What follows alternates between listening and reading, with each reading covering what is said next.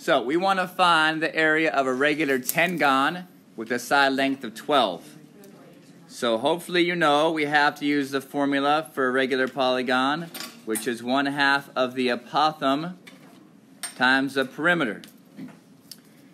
Okay, now we know some information here. We know what the perimeter is. That's pretty easy. The perimeter is 10 sides times 12. Every side is 12 units long. So that has a perimeter of 120. Now the question is, what is the apothem?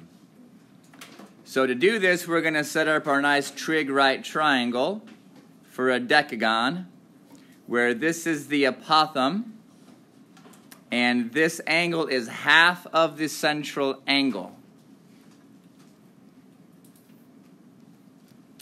And the central angle for a tentagon, let's move over here, central angle for a tentagon is 360 over 10. So the central angle is 36 degrees, giving us this angle of 18.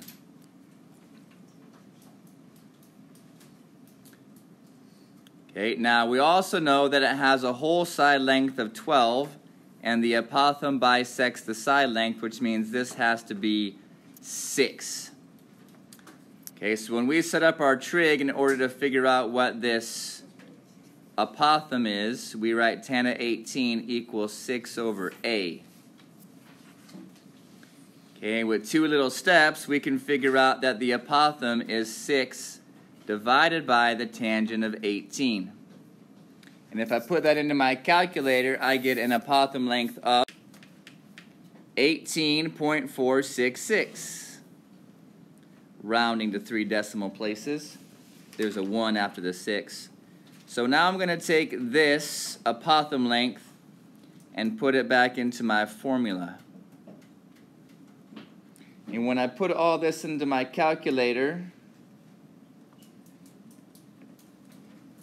I get an area of 1107.966 or 97 square units.